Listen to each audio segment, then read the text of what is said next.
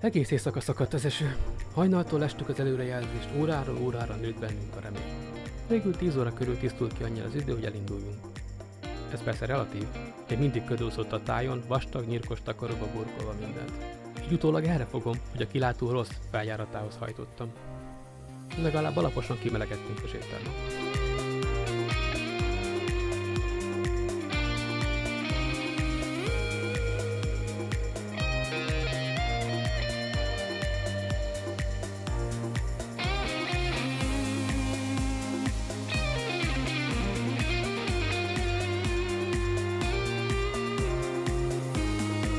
A legszebb cserháti dombokon kanyarogtunk az egyre szárazabb, de cseppet sem melegebb délelőttön. Az esőruha nem kívánkozott ka rólunk.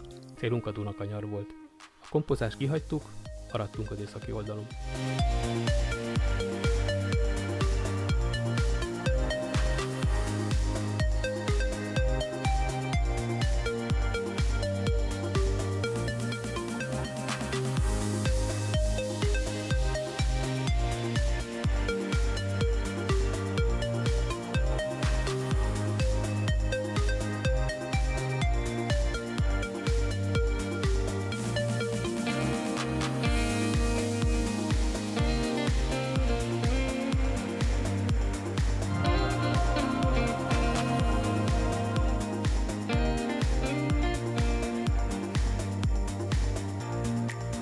Rövid zebegényi séta után felkaptattunk gyalogosan a Kirándulást emlékműhöz és a Kós Károly kilátóhoz. A dunai panoráma terhes volt a szürke felhők súlyától és baljós lóigéretétől, de mi még mindig bíztunk a Tartszalban ránk ragadt áldásban.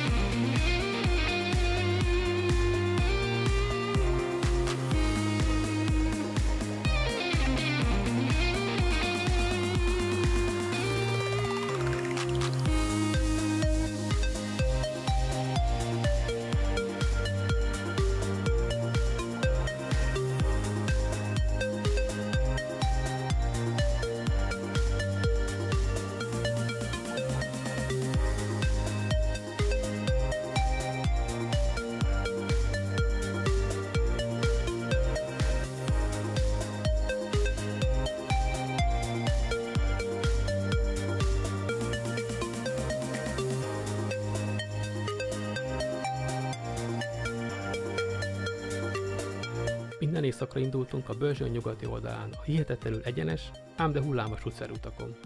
A hideg szeret alig győztük kívül tartani.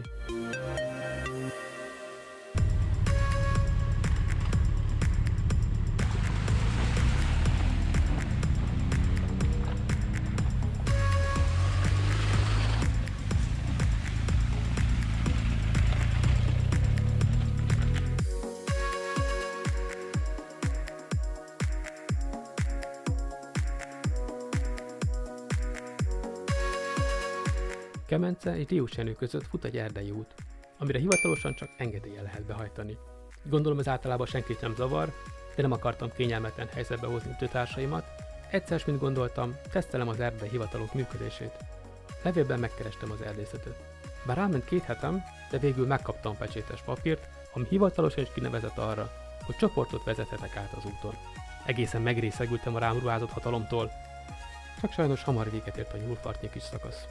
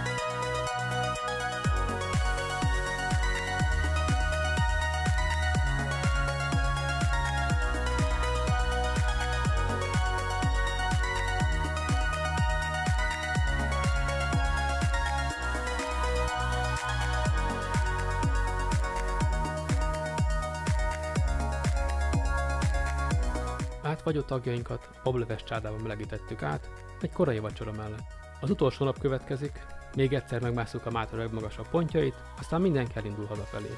Iratkozzatok fel, és tartsatok velünk azon a hideg őszi napon is!